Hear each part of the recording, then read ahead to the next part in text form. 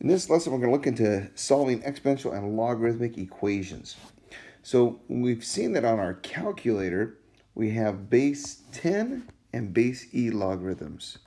So on your calculator, you'll have log, and that's base 10, and then you'll have ln, and that is base e. But what happens when we have a different base? Well, for any logarithm with bases a and b and some numbers m, positive number m that is, if we have a logarithm of a base that we're not familiar with, we can change it into a new base using this formula. Notice the log of the m goes on up top of this fraction, and the log of b goes down here, and we change it to a different base that we're more familiar with. Now, what does that mean for us? Well, what that means is that if we have some log of a base that we're not familiar with or we can't use, then we can change it to a common log like this, the log of m, the number inside, over the log of b. These are common logs, and your calculator can handle this. Or we can use a natural log of m over b. Okay? So in other words, here we have a log. Now, if you think about this, the question here is, what is the exponent you put on 5 to get 125? Well, the exponent you put on 5 to get 125 is 3. This thing should come out to be 3. But we're going to use that change of base formula to find the value of these logarithms, okay? So log base 5 of 125. Well, we can approximate that by going log, common log that is, of 125 over the log of 5. So using Desmos here, we can say log, which is under functions miscellaneous, the log of 125, 25 that is, and then close that, divided by the log of 5, and that is 3. That's what we expected. Again, if we wanted to use natural log of 125,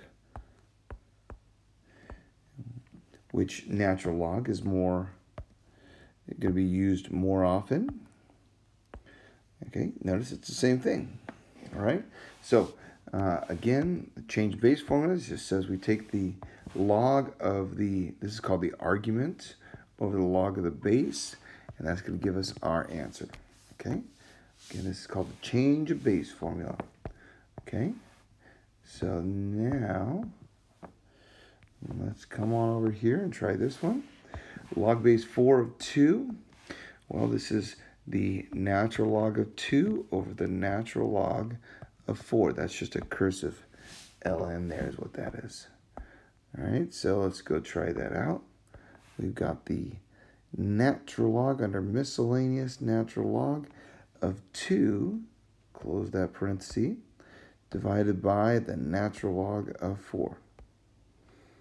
Okay, and whoops, type the right number in there, 4, and that is 0.5, all right, which is what we expect, 0.5 or a half, because 4 to the 1/2 power, 1/2 power means square root, the square root of 4 is 2, okay, and one more, if we have log base 5 of 0.2, well, that's the same as the natural log of 0.2 all over the natural log of 5. And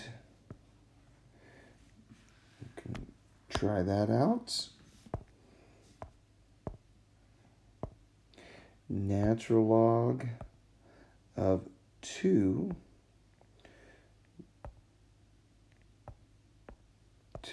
divided by, and that gives us a -1 power. So, oops, did I do it wrong? I did it wrong. So we got 0.2 over 5, and we still get -1. All right, so this is -1. Okay. And one more here. How about the log base 32 of 33? So those ones are all nice, neat numbers that we probably could have come up with just working it out with what we know about logarithms. But what if we have something that's a little stranger? That's a word, I don't know. Like this.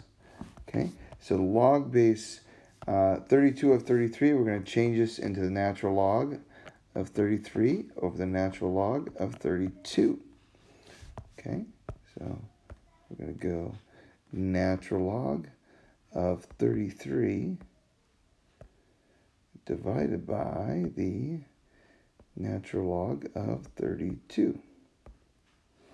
And we get 1.0088 or 1.009 would be good enough. All right? Which makes sense because to make 32, the power on 32 to make it 33, it needs to be a little bit bigger than 1 because 32 to the first power is 32. Okay, so that's how the change of base works, okay?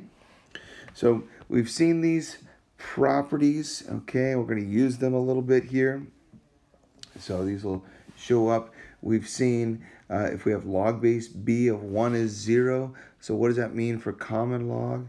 The log of 1, that's base 10, is going to be 0. Or the natural log of 1 is going to be 0. Okay? We saw this property that log base b of b is 1. So what that means is the log base 10, which we don't usually write the 10 there for a common log, is 1. Or the natural log of e, because the invisible base there is e, is 1. We also saw that log base b of b to the x is just x, because x is the power you put on b here, right?